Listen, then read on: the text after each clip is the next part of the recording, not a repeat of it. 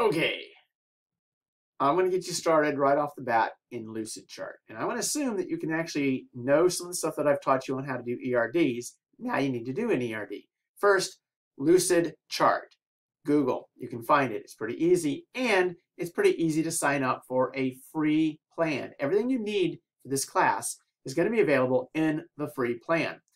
Once you get into LucidChart, you'll probably see something like this. But the reality is you're going to make a new chart, not a Lucid Spark, but a LucidChart. Okay, what you're going to do from a template. So create from template. All right, now it's going to give you a series of templates here. Again, the most common chart that you're going to do, the charts that you're going to do every single time in the database class is the database crow's foot chart.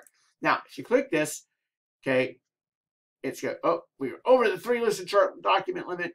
You'll be able to edit your 3 most recent created documents, and the rest will become view only. That's fine. We're going to do that. I only want to. I'm not going to worry about all the other ones. So it gives you a tip every time you load. Okay, and you'll probably work with the chart you get. And it starts with this default chart. It actually has an ERD right here. And if you look at it and you zoom in, you'll go, oh, that looks like an ERD. What do you know? It is an ERD right there. And we can kind of move up and down here, and I can zoom in, and you can see this. Here's the crow's foot notation. Here's the entity and fields. Everything is right there. I'm gonna close my door. Anywho, that's what you got to create. Now, how do you do this? Well, again, it's pretty simple here. Well, this is the chart that you'll be starting with. Whoops, I don't want to do that. I want to actually move this guy up and down. You need to change the name of this. Double click it. New name. Well, that's not too hard. You want to change this. New name.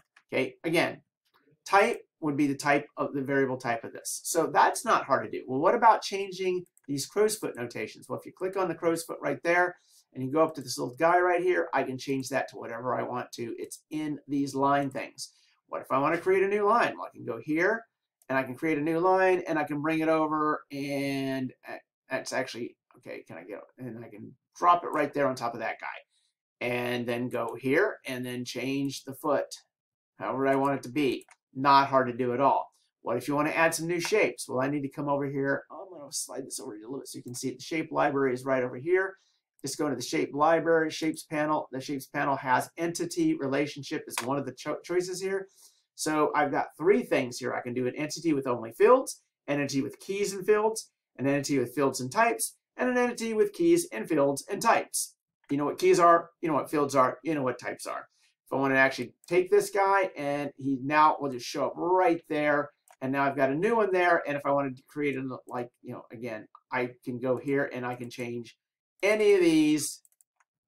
So I can say, oh, this is the primary key, and it's going to be entity ID, and it's going to be of type integer. Boom, done. Not hard to do at all. Okay, and I can go ahead and now drop little relationships to other things right there. That's it. That is all you really need to know. Oh, wait, I take that back. That is not everything you need to know. You can create the diagrams. It's relatively easy to do. I don't think anybody's going to have any trouble with it, but you need to get them out in a format that I can see in your reports. File, okay, export, okay, whoops, export, and I would recommend doing it in PNG with transparent background. There's everything that you have right there, and you just simply download that to your to your report. That's it. 5 minutes is all it really takes to get this done. Now, I'm going to go backwards. I'm going to cancel this out.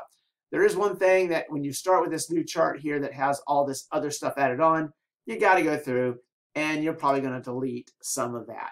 It's not hard to do, or you can just do a multi-select and just delete the crap out of everything. Okay, like I don't want all these quick tips and relational shot. I want to get rid of all this. Not a problem. Delete-o. It's all gone. Bam. It's not hard to delete stuff out of here. And I can now move things around. I can make it look pretty, and it does a lot of the changing of everything. So can you make ERDs with LucidChart? Hey, 5 minutes, 454, 455, 456, and we're stopping now.